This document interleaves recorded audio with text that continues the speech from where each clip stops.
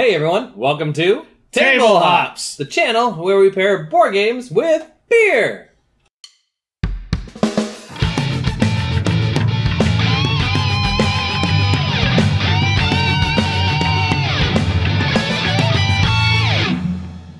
Today we're playing Fate of the Elder Gods by Fabled Nexus. And pairing it with the Death of Cthulhu by Adroit Brewing. Let's get TableHops! I will now begin the summoning ritual. The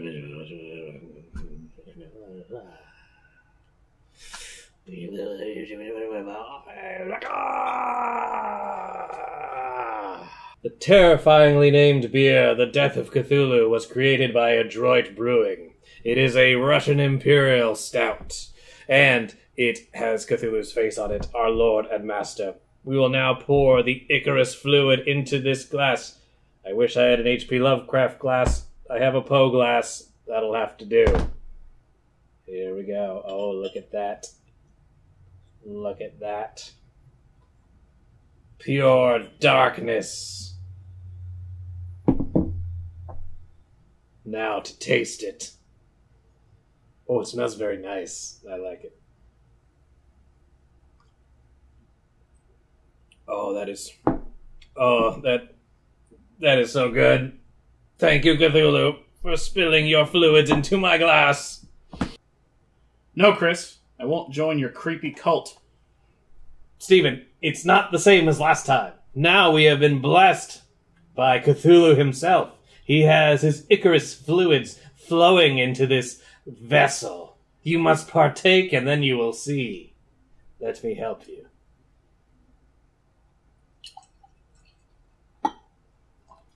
Drink.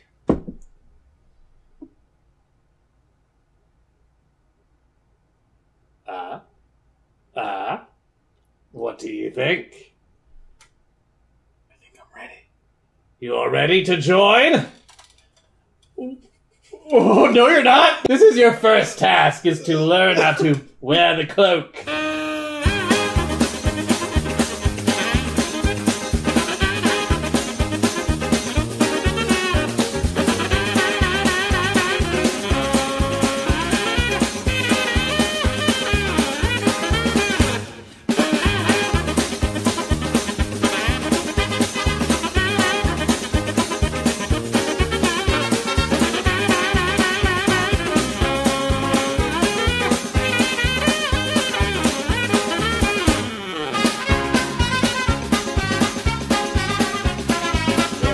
Yes! Look at the points on that guy. You are a true acolyte now. Bump it, brother. So, we just had the Death of Cthulhu by Adroit Brewing. It's a dark Russian stout, 12% alcohol by volume. It is a destroyer of worlds. Is that what it says? No, I just said that. I thought that was cool sounding. That does sound like an Adroit beer, though, doesn't it? It does. So, it is exactly what it says it is. It's a heavy imperial dark stout. It has a lot of tasty business going on. Everything I like about a stout is in this beer. I know you're not the biggest stout fan, but I'm interested to think. Oh, what did you think about the beer? It's pretty good. Yeah. It definitely doesn't have the super chocolatey hint that most stouts have. Well, it's a Russian stout, right? Yeah. So that generally has almost more like roasted coffee kind of business going on usually. Kind of, but I don't get that so much. I get more of a like a clean coffee, like a vanilla oak kind of business going on. Actually, I would probably call it more of that. The stouts, the only other Russian stout I've had is the Rasputin, Imperial Rasputin. Mm-hmm. But I think this is even better than that. This has more of the interesting character profile of the. I don't think this is barrel aged, but it tastes like it was. Yeah. If you're into stouts, I would definitely try and pick up this bottle. It comes in an amazing box. And out of 5, I would give it a 4.75. Because I am a big stout fan, and this is a big stout. I'd give it a 4 out of 5. Good! Hey, look! Fate of the Elder Gods is set in the Cthulhu mythos, but unlike many games set in this universe, you play as the cultists trying to summon your Elder God. There are different locations around the board where you may place your cultists, but doing so may attract investigators. investigators attempt to seal away your god with elder signs. On your turn, you will be moving the Fate piece, which allows you to use that location's actions. It also limits movement choices for the next player, allowing you to summon your god first and claim victory. If you have the most cultists at a location, you have control of that location, which gives you access to bonus abilities. Some locations give you spell cards, which are used for movement as well as different in-game effects. Certain locations allow you to discover ancient artifacts. Some artifacts can be used multiple times, whereas some are sacrificed for a one-time powerful effect. Each Elder God also has a unique ability that can turn the tides in your favor. If your summoning tracker moves full circle, you have summoned your god and have won the game. If, however, investigators have filled your summoning track with Elder Sign tokens, they have thwarted your efforts and you lose.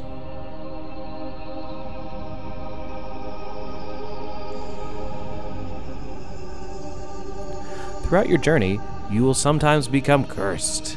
If this happens, the player to your left takes a card and keeps it hidden until the secret criteria has been met. Good luck, cultists, in unleashing the Elder Gods into our world. We just played Fate of the Elder Gods by Fabled Nexus. What'd you think, Chris?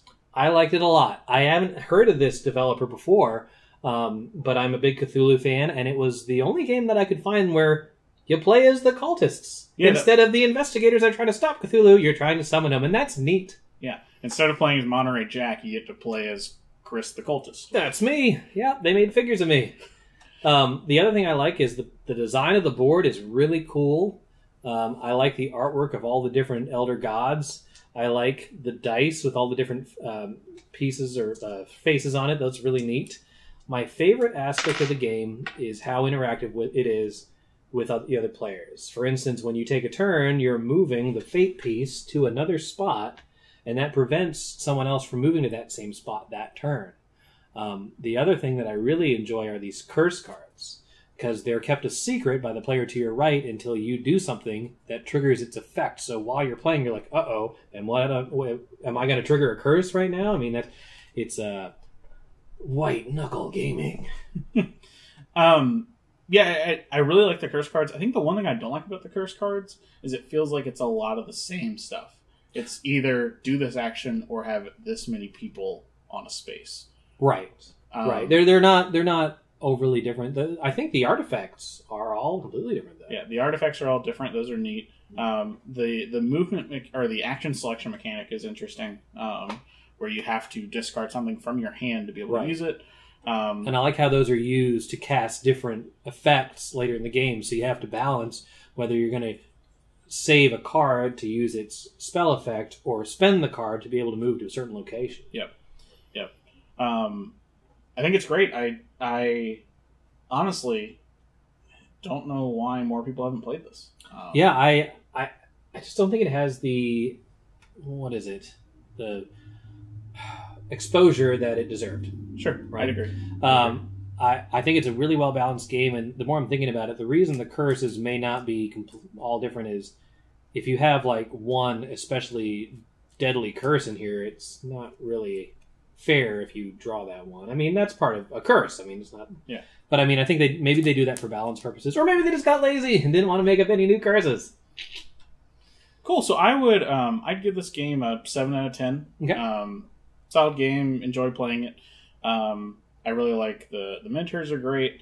All the components are really great quality. The cardboard's really thick, actually, for all the tokens and stuff. Right. And I like how the board. I'm going to just destroy it right now. On the other side of the board, there's still artwork. How cool is that? Looks like a 1979 Dungeon Master screen. I would give it an 8 out of 10. Okay. The reason is it has all the aspects of a game that I like. The artwork's cool. It's competitive. And everything you do is interactive with what the other players' actions are. Thanks as always for watching. Links to our Untapped and Board Game Geek profiles are below. Be sure to check out our other YouTube videos, as well as our bi-weekly podcast. And remember, good beer, good games, great times!